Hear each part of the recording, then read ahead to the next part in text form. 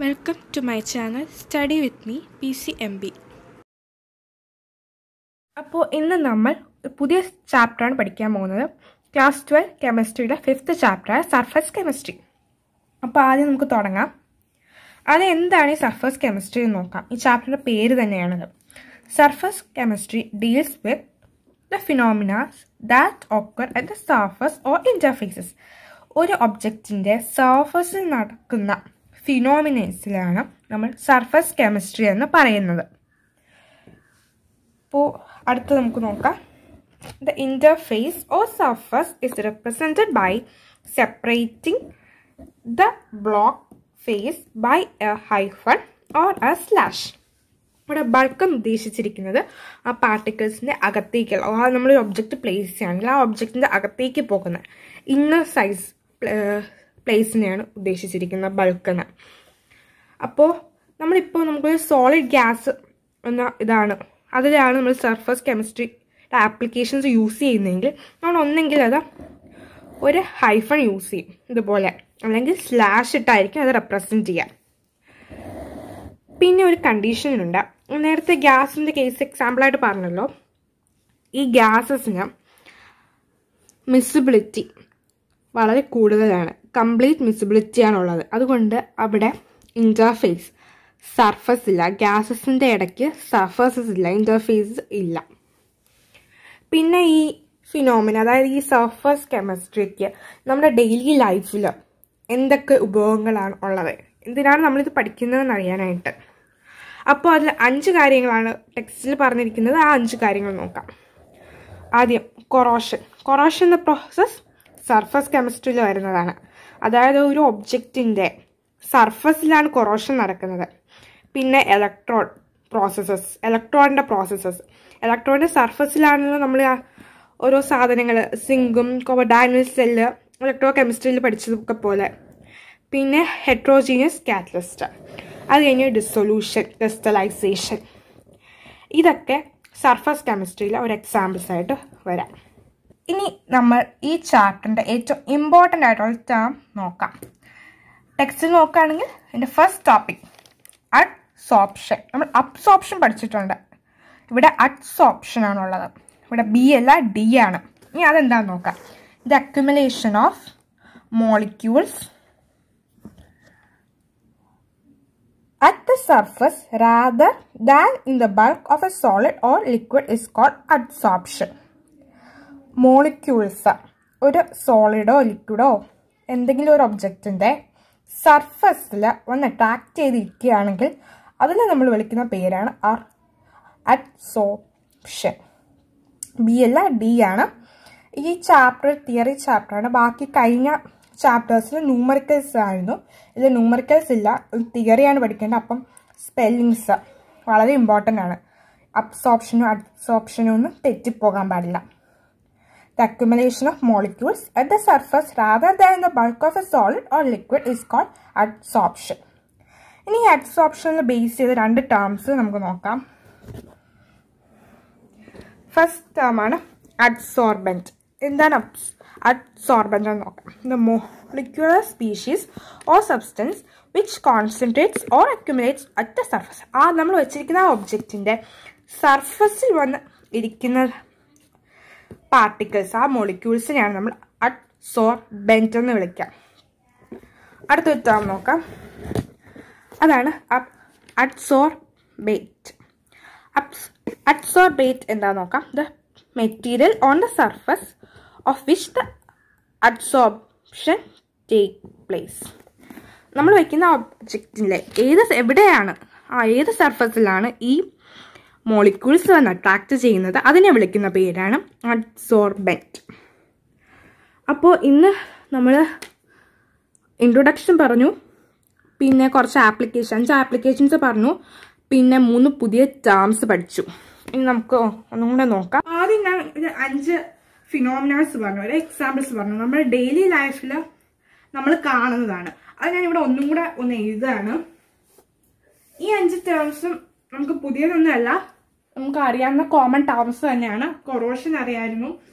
പിന്നെ ഇലക്ട്രോ പ്രോസസ്സും ഉദ്ദേശിക്കുന്നത് നമ്മളൊരു സെല്ല് വെക്കുകയാണെങ്കിൽ അപ്പോൾ അതിൽ 2 ഇലക്ട്രോഡ്സ് ആണല്ലോ മെയിൻലി വരിക.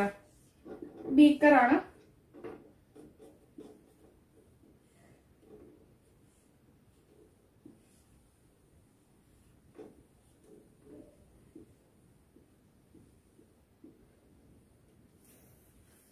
ആനോഡും കാഥോഡും വെച്ചു, പിന്നെ ഇലക്ട്രോലൈറ്റ് ഉണ്ട്, പിന്നെ സ്വിച്ചും വെച്ചു കഴിഞ്ഞു. അപ്പൊ ഇങ്ങനെ വരികയാണെങ്കിൽ ഒരിടത്തു നിന്നുള്ളത് മറ്റിടത്തേക്ക് പോവുകയാണ്. ഓക്സിഡേഷൻ റിഡക്ഷനും പഠിച്ചതുപോലെ. അതാണ് ഈ ഇലക്ട്രോഡിന്റെ പ്രോസസ്സ് എന്ന് പറയുന്നത്. ആ സർഫസിൽ വന്നത് അക്യുമുലേറ്റ് ചെയ്തിരിക്കുകയാണ്. പിന്നെ കാറ്റലിസ്റ്റിന്റെ കേസ്, ഡിസൊല്യൂഷൻ, ക്രിസ്റ്റലൈസേഷൻ, അതൊക്കെയാണ് പറയാനുള്ളത്. പിന്നെ ഈ ചാപ്റ്റർ നമ്മൾ മെയിൻ ആയിട്ട് കുറച്ച് പഠിക്കുന്നത്, ടേംസ് പുതിയതായിട്ട് വരുന്നത് അഡ്സോർപ്ഷൻ ആണ്. ഇപ്പോ ഇങ്ങനെ ഒരു ഒബ്ജക്റ്റ് കൺസിഡർ ചെയ്യാം. ഒരു റെക്ടാങ്കുലർ ഷേപ്പിലുള്ള ഒരു ഒബ്ജക്റ്റ് 3D ആണ്. അത് ഒരു പ്ലേസിൽ വെച്ചിട്ടുണ്ട്. അപ്പൊ അവിടെ കുറെ ഗ്യാസിൽ കുറച്ച് മോളിക്യൂൾസ് ഒക്കെ ഉണ്ട്. മോളിക്യൂൾസ് പോകുമ്പോൾ അതിലെ ചില മോളിക്യൂൾസ്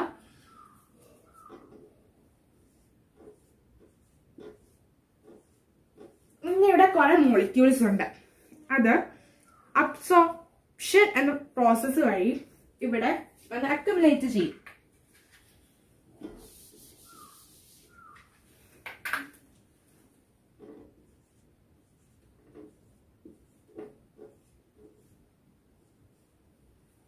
ഇങ്ങനെ ഈ സ്ഥലത്ത് വന്ന് അക്യുമുലേറ്റ് ചെയ്യും. ആ ഒരു സർഫസ് നമ്മൾ വച്ച ആ ഒരു ഒബ്ജക്റ്റിന്റെ സർഫസിൽ വന്ന് അത് അക്യുമുലേറ്റ് ചെയ്തിരിക്കും. അപ്പോൾ നേരത്തെ 3 ടേംസ് പറഞ്ഞു, അതിന്റെ ഡെഫിനിഷനും പറഞ്ഞു. അപ്പം ഈ ഒരു പ്രോസസ്സിന്റെ പേര്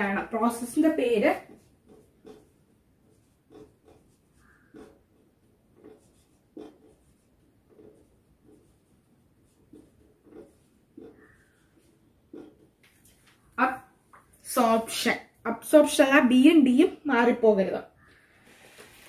അപ്പോ പ്രോസസ്സ് പറഞ്ഞു. ഇനി ഇങ്ങനെ വന്ന ഈ സർഫസിൽ അക്യുമുലേറ്റ് ചെയ്തിരിക്കുന്ന മോളിക്യൂൾസ് നമ്മളൊരു പേര് പറയുന്നുണ്ട്. ആ പേര്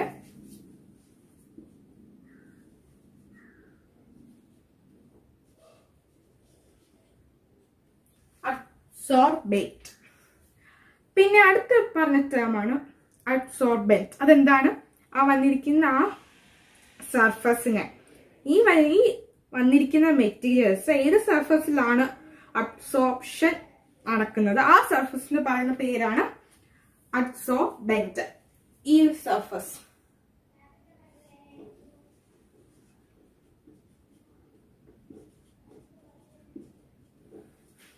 ഇപ്പൊ കുറച്ചും കൂടെ ക്ലിയർ ആയെന്ന് തോന്നുന്നു.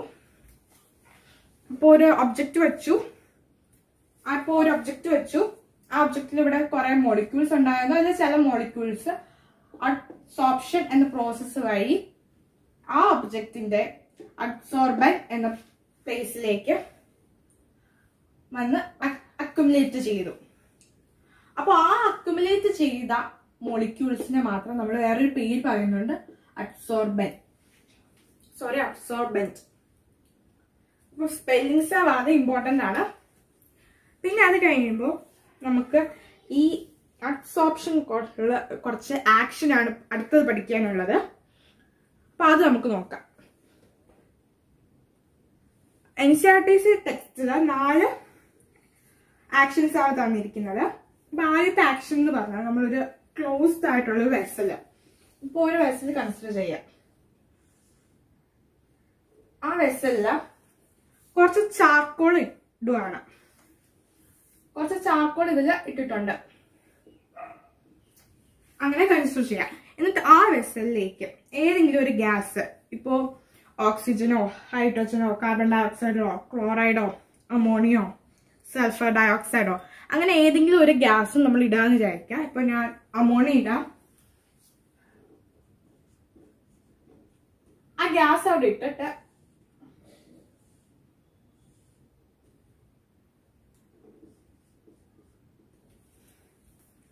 ആ വെസലിനെ ക്ലോസ് ചെയ്ത് കഴിഞ്ഞു. അപ്പൊ ഒരു ക്ലോസ്ഡ് ആയിട്ടുള്ള വെസലില് ചാർക്കോൾ ഉണ്ട്. ആ ക്ലോസ്ഡ് ആയിട്ടുള്ള വെസൽ ഓപ്പൺ ചെയ്ത് അതിലേക്ക് അമോണിയ ഗ്യാസ് നിറച്ചു. അത് കഴിയുമ്പോൾ കുറച്ച് കഴിയുമ്പോൾ നമ്മൾ നോക്കുമ്പോൾ ഈ ഗ്യാസിന്റെ പ്രഷർ ആ വെസലിൽ നിന്ന് ഡിക്രീസ് ചെയ്യണം.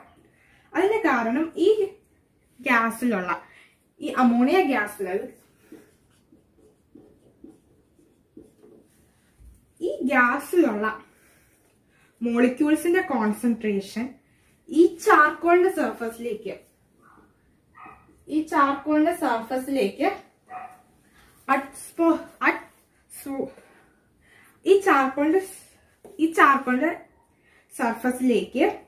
അഡ്സോർപ്ഷൻ എന്ന പ്രോസസ്സ് വഴി അട്രാക്ട് ചെയ്തിരിക്കുന്നു.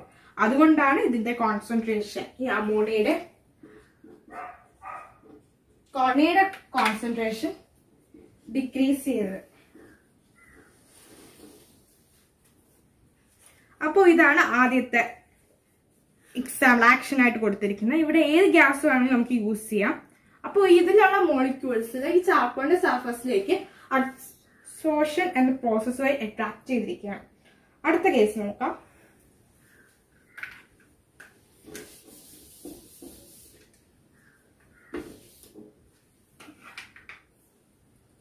അടുത്ത കേസ് പറയുന്നത് ഒരു ചാർക്കോൾ തന്നെ കൺസിഡർ ചെയ്യാം. സപ്പോസ് ഇതൊരു ചാർക്കോളാന്ന് വിചാരിക്കാം. അതിലേക്ക് നമ്മളൊരു ഡൈ, ഓർഗാനിക് ഡൈ എന്നാണ് ടെക്സ്റ്റിൽ പറഞ്ഞിരിക്കുന്നത്.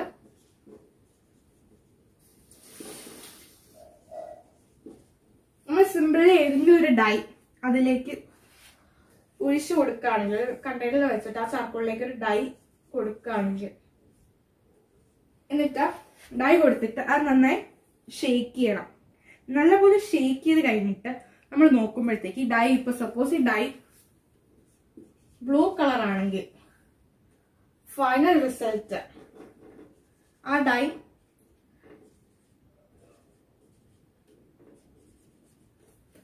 നമ്മൾ നല്ലപോലെ ഷെയ്ക്ക് ചെയ്ത് കഴിഞ്ഞ് നോക്കുകയാണെങ്കിൽ അത് കളർലെസ് ആയിരിക്കും.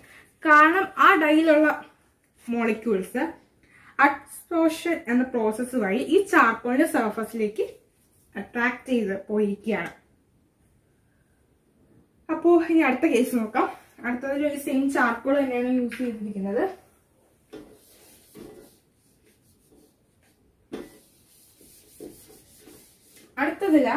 ഇതില ഷുഗർ ആണ് യൂസ് ചെയ്തിരിക്കുന്നത്, റോ ഷുഗർ.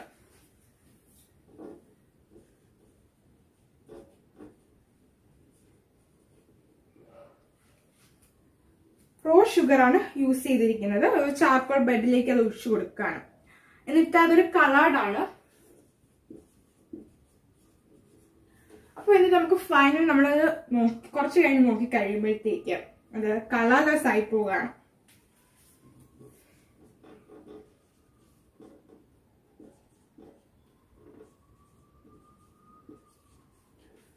ഫൈനലി കളർലെസ് ആയി പോവാണ്. പിന്നെ ലാസ്റ്റ് ആക്ഷൻ ആണ് ഒരു സിലിക്ക ജെല്ലിന്റെ എക്സാമ്പിൾ ആണിത്.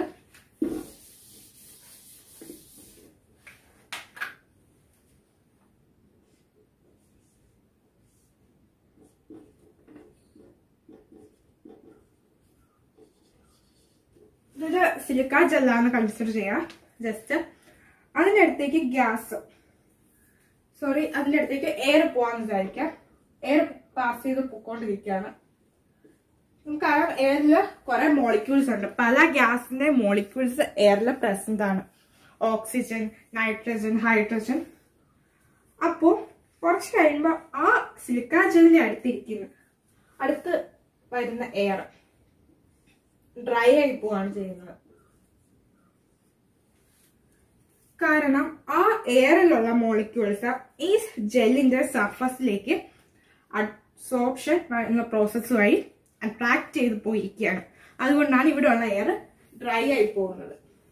അവിടെയുള്ള വാട്ടർ മോളിക്യൂൾസ് അതെല്ലാം അവിടെ അട്രാക്റ്റ് ആയി പോയിരിക്കുകയാണ്. അപ്പോൾ ഇത്രയാണ് നമ്മൾ പഠിക്കാനുള്ള ആക്ഷൻ അഡ്സോർപ്ഷൻ എന്ന പ്രോസസ്സിൽ. അത് കഴിഞ്ഞൊരു ടേം പഠിക്കാനുണ്ട്, ഡീസോർപ്ഷൻ.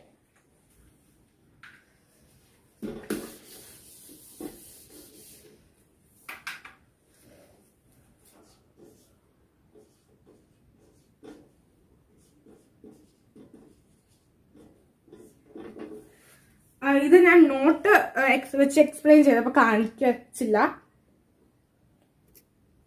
അപ്പോ ഇത് എന്താ നമുക്ക് നോക്കാം. Desorption. the process of removing an adsorbent on the surface of a gel. ഒരു ജെല്ലില് അബ്സോർബ് ചെയ്ത് കിടക്കുന്ന ആ മോളിക്യൂൾസിനെ റിമൂവ് ചെയ്ത് കളയാനുള്ള പ്രോസസ്സിനെ പറയുന്ന പേരാണ് ഡിസോർപ്ഷൻ. അപ്പോൾ ഇതാണ് ഇന്നത്തെ ടോപ്പിക്. നമ്മൾ ആദ്യം ഇൻട്രൊഡക്ഷൻ പാർട്ട് നോക്കി, എന്നിട്ട് കുറച്ച് സർഫസ് കെമിസ്ട്രിയുടെ ആപ്ലിക്കേഷൻ നോക്കി, പിന്നെ 4 പുതിയ ടേം പഠിച്ചു.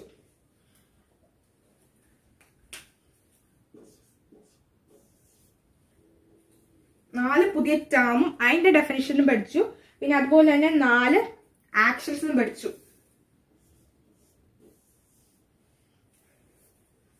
അത് ഇമ്പോർട്ടൻ്റ് ആണ് ആക്ഷൻസ്. പിന്നെ ഇതിലെ സ്പെല്ലിങ്സ് വളരെ ഇമ്പോർട്ടൻ്റ് ആണ്, നോക്കണം. പിന്നെ ഡെഫിനിഷൻസ് ഇമ്പോർട്ടൻ്റ് ആണ്. അപ്പോൾ ഇത് ടെക്സ്റ്റിൽ പറയുകയാണെങ്കിൽ ഇൻട്രൊഡക്ഷനും 5.1 അഡ്സോർപ്ഷൻ്റെ ടോപ്പിക്കിലെ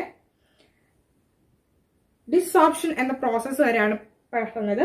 ഇനി അടുത്ത് ഡിസ്റ്റിങ്വിഷ് ബിറ്റ്വീൻ അഡ്സോർപ്ഷൻ ആൻഡ് അബ്സോർപ്ഷനും ആണ് ഈ ചാപ്റ്ററിലെ നെക്സ്റ്റ് വീഡിയോ സ്റ്റാർട്ടിങ്. അപ്പോൾ ഇത്രയേ ഉള്ളൂ. Thank you.